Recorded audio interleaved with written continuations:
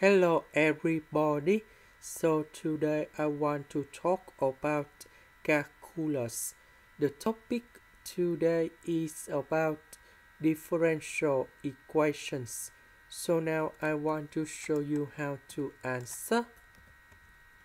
I will put the x and x go to the right, y will go to the left.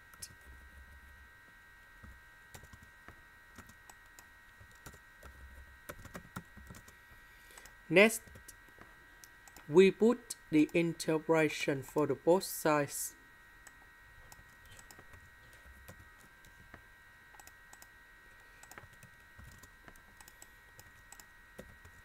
So y divided by y, number 3 divided by y.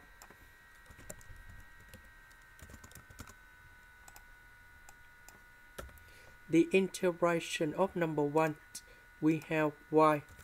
The integration of this one, we have 3 ln of the absolute value of y. This one, we have ln of the absolute value of x, and I will put about c.